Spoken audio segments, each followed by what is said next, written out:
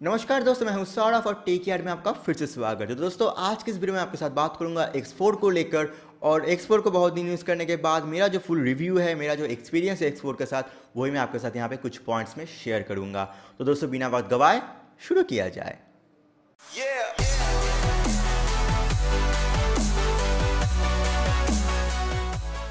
लेकिन दोस्तों full review start करने से पहले आपको बता दूं, प्लीज़ सब्सक्राइब करें हमारे चैनल से, हमें आगे बढ़ने में और भी सहायता करें। और वीडियो को अगर अच्छा लगा तो आप जानते हो क्या करना होगा, शेयर भी कीजिए दोस्तों के साथ। तो चलिए आते हैं पहले प्रो सेक्शन में। तो आप लोग नॉर्मली जानते हो मैं कैसे रिव्यू करता हूँ। अगर आप नहीं जानते तो मैं फिर से बता दूँ, पहले मैं प्रोज बताऊँगा यानी कि अच्छाइयाँ क्या है वो बताऊँगा। उसके बाद मैं आऊँगा कॉन सेक्शन में, यानी कि क्या क्या बुराइयाँ है इस फ़ोन में।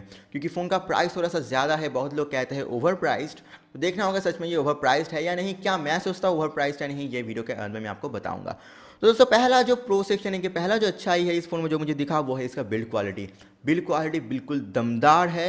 और पीछे का जो बैक पैनल है दोस्तों, ये एक्चुअली ग्लास बैक पैनल है। और एक अच्छा चीज़ है ग्लास बैक पैनल का ये फ़ोन में एटलीस्ट कि ये एक्चुअली फिंगरप्रिंट मैग्नेट नहीं है।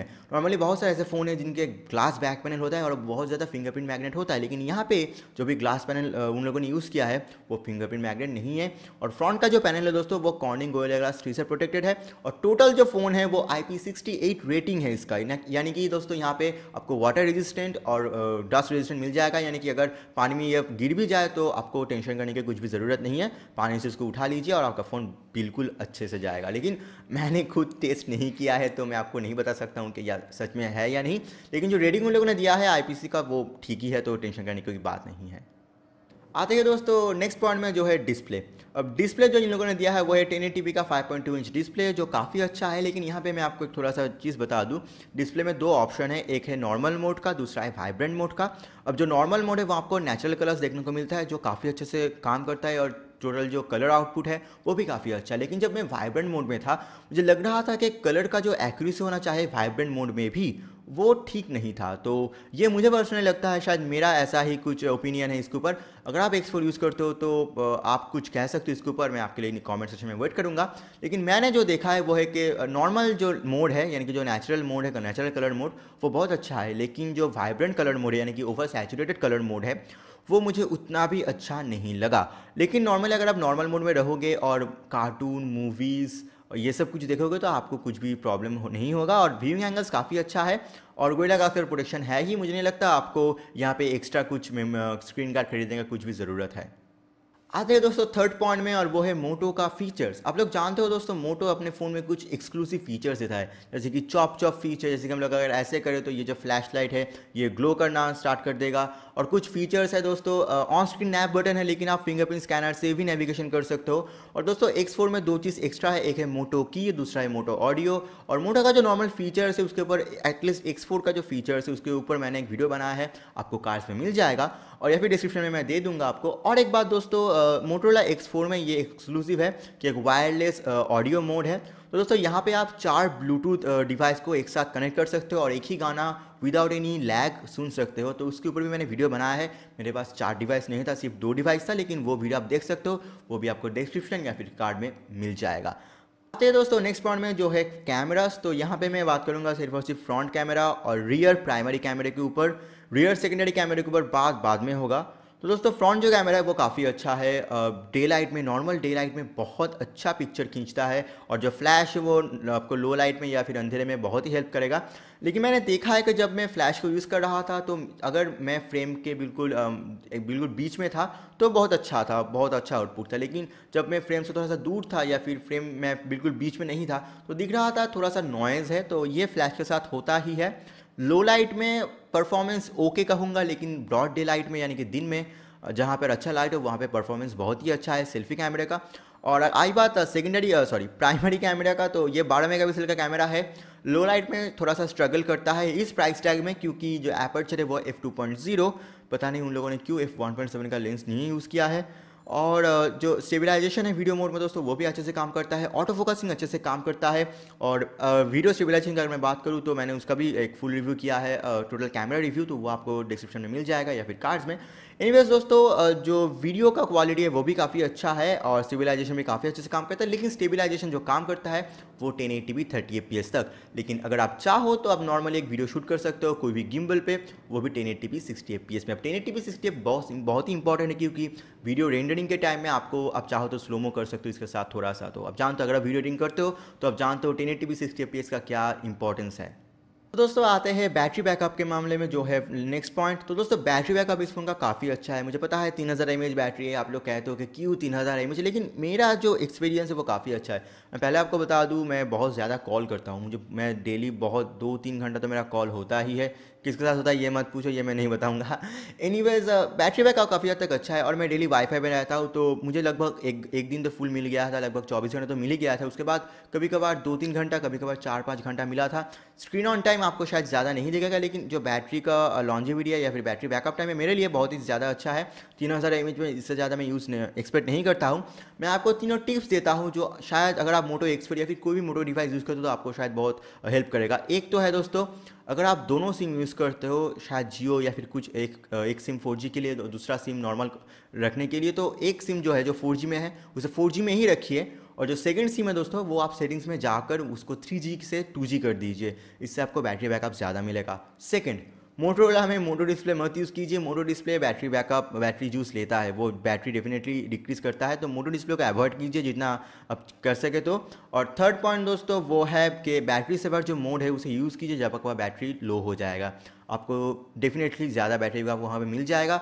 मैंने खुद यूज़ किया है, 30% हो जाने के बाद मैंने बैटरी सेवर मोड यूज़ किया है, मुझे काफ़ी अच्छा बैटरी बैकअप मिला था उस टाइम पे, क्योंकि वो उस टाइम इमरजेंसी था तो उस टाइम वो करना ही पड़ा, और मैंने देखा कि सच में जो बैटरी सेवर मोड है वो काफ़ी अच्छा है।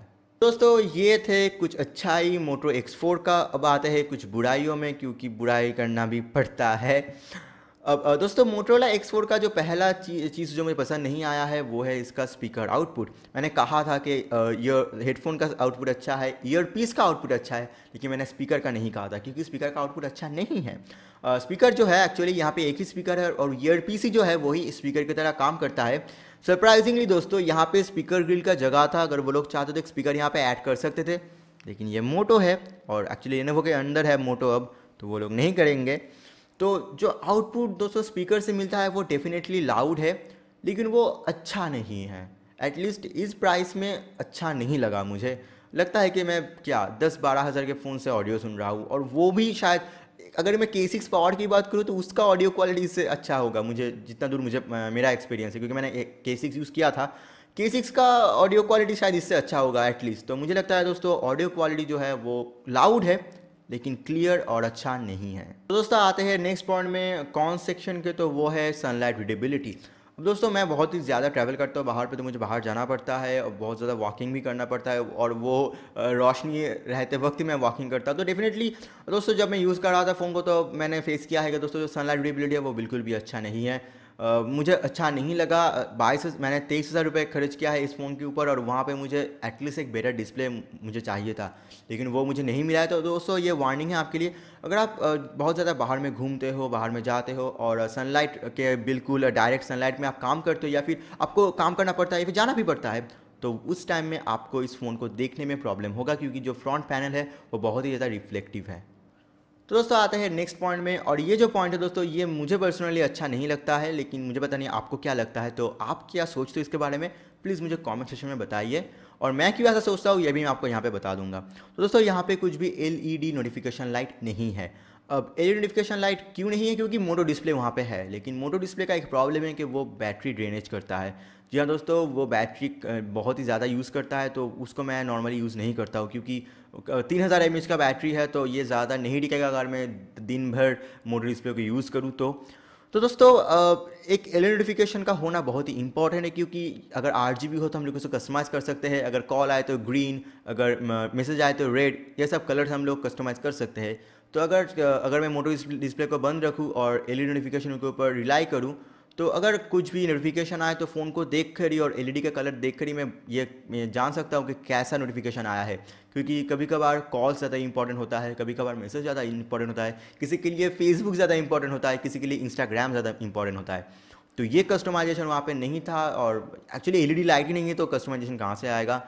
और ये मुझे अच्छा नहीं लगा, क्योंकि मैं पर्सनली अभी भी प्रेफर करता हूँ एलईडी लाइट को more than any other display, क्योंकि डिस्प्ले डेफिनेटली वो बैटरी ड्रेन करता है। कोई कंपनी कुछ भी कहे, मैं अभी भी यही सोचता हूँ और ये मानता भी हूँ कि डिस्प्ले बैटरी ड्रेन करता है। कुछ भी डिस्प्ले हो, वो ग्लांस हो नोकिया का या फिर इसका मोटो डिस्प्ले हो, कुछ भी हो, ये डेफिनेटली जो बैटरी है उसको थोड़ा सा कंज्यूम करता है। अब आते हैं दोस्तों फोर्थ पॉइंट में, और ये है एंड्रॉयड अपडेट को लेकर। तो जी हाँ दोस्तों, मोटोरोला का फ़ोन और कौन सेक्शन में एंड्रॉयड अपडेट, ये एक्सपेक्टेड नहीं था, लेकिन थैंक्स टू लेनोवो उनके लिए एक्सपेक्टेड है। तो दोस्तों ये है X4। अब यूएसए और इंडिया में जो फ़ोन X4 मोटोरोला X4 आपको मिलता है, वहाँ पे एंड्रॉयड अपडेट का कुछ भी अभी भी कॉन्फर्मेशन नहीं है। लेकिन यूरोप में जो X4 बिकता है वहाँ पे आपको एंड्रॉयड 1 प्रोग्राम मिलता है। तो यूएसए में जो भी X4 है मोटोरोला का, वहाँ पे एंड्रॉयड ओरियो, एंड्रॉयड पी का अपडेट मिल जाएगा। लेकिन इस फ़ोन में मिलेगा या मिलेगा नहीं, ये पता नहीं। अब कंपनी शायद 2-4 फिक्स डेफिनेटली वो लोग रोल आउट करेंगे, लेकिन मुझे नहीं पता एंड्रॉयड ओरियो आएगा। अगर एंड्रॉयड ओरियो आ भी जाए, मुझे ये नहीं पता कि एंड्रॉयड पी आएगा या नहीं। अब देखना होगा लेनोवो क्या सोचता है, क्योंकि लेनोवो का तो बहुत अच्छा रेपुटेशन है इस मामले में। तो देखना होगा लेनोवो क्या करता है। अब आते हैं दोस्तों नेक्स्ट पॉइंट में, जो है सेकेंडरी कैमरा। तो दोस्तों यहाँ पे उन लोगों ने जो कैमरा सेटअप दिया है वो काफ़ी इंपॉर्टेंट एक कैमरा सेटअप है, मैं कहूँगा। यह है एक वाइड एंगल कैमरा सेटअप। और दोस्तों वाइड एंगल कैमरा सेटअप हम लोग तभी यूज़ करते हैं जब हम लोगों को एक बहुत ही ज़्यादा एरिया को कैप्चर करना पड़ता है, और स्पेशली लैंडस्केप फोटोग्राफी में वाइड एंगल लेंस का बहुत ज़्यादा यूज़ है। मैं खुद फोटोग्राफी करता हूँ, फोटोग्राफी को लेकर मैं बहुत ज़्यादा स्टडी करता हूँ, तो मैं जानता हूँ। लेकिन दोस्तों यहाँ पे जो लेंस उन लोगों ने यूज़ किया है ये अच्छा है। जो फोटोग्राफ्स मुझे मिले वाइड एंगल में वो भी काफ़ी अच्छा है क्वालिटी का, अगर मैं बात करूँ तो। लेकिन दोस्तों प्रॉब्लम है रेजोल्यूशन में।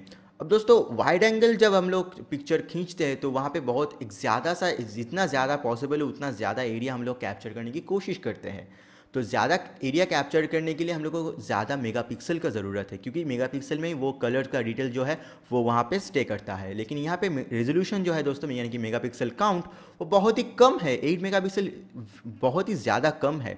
यहाँ पे अगर 13 मेगापिक्सल या फिर 16 मेगापिक्सल का एक वाइड एंगल कैमरा होता तो बहुत अच्छा होता। मैंने खुद फेस किया है, मैंने एक फ़ोटो खींचा था और उसको मुझे क्रॉप करना था। जब मैंने क्रॉप किया, मैंने देखा कि जो क्वालिटी है बिल्कुल भी नहीं चलेगा मेरे हिसाब से। तो ये मोटोरोला को देखना चाहिए था कि अगर वो लोग सच में एक वाइड एंगल लेंस दे रहे तो उन लोगों को एक हाई रेजोल्यूशन सेंसर भी देना पड़ता है, लेकिन उन लोगों ने ये किया नहीं। और एक बात दोस्तों लास्ट पॉइंट में कहूँगा, वो है मोटो का डिज़ाइन। अब दोस्तों यही सेम डिज़ाइन G5s प्लस में है, यही सेम डिज़ाइन G5 प्लस में भी है और X4 में भी। अब मोटो को इस डिज़ाइन को चेंज कर देना चाहिए। मैं पर्सनली सोचता हूँ कि आप भी यही सोचते हो। बहुत लोग कहते हैं कि ये मोटो का आइकॉनिक डिज़ाइन है, ये जो फ्रंट वाला डिज़ाइन है, पीछे में दिखने में अच्छा है लेकिन फ्रंट में जो डिज़ाइन है ये मोटो का आइकॉनिक डिज़ाइन है। लेकिन मुझे लगता है कि मोटो को भी इसको चेंज करना चाहिए और कुछ नया डिज़ाइन वगैरह उन लोगों को लाना चाहिए। तो ये मैं पर्सनली सोचता हूँ, ये कुछ बहुत ज़्यादा बुराई नहीं है, लेकिन मैं सोचता हूँ कि मोटो को इसको चेंज कर देना चाहिए अब, क्योंकि ये 2017 का बिल्कुल अंत हो चुका है। नवंबर हो चुका है, दिसंबर भी आ जाएगा, उसके बाद 2018 आ जाएगा। 2018 में ये डिज़ाइन अब नहीं चलता है भाई। एटलीस्ट 21,000 या फिर 23,000 रुपये में ये डिज़ाइन नहीं चलता है। तो दोस्तों आज के लिए इतना ही। मुझे उम्मीद है आपको ये वीडियो अच्छा लगा। अगर आपको अच्छा लगा तो आप जानते हो क्या करना होगा, अच्छा नहीं लगा तो आप जानते हो क्या करना होगा, लेकिन मुझे उम्मीद है आप लोग ये नहीं करोगे। एनीवेज दोस्तों, वीडियो को जरूर सब्सक्राइब करें हमारे चैनल से दोस्तों, और वीडियो को जरूर शेयर कीजिए दोस्तों के साथ जो भी X4 यूज़ करते हैं और X4 खरीदना चाहते हैं उनके साथ भी। और दोस्तों जरूर बेल बटन को दबाइए, क्योंकि आंटी की घंटी बाद में बजाओगे, पहले इस घंटी को बजा दो। अगर नहीं बजाओगे तो आपको नोटिफिकेशन नहीं मिलेगा। तो दोस्तों आज के लिए इतना, आपसे फिर मुलाकात होगी मेरे नेक्स्ट वीडियो में।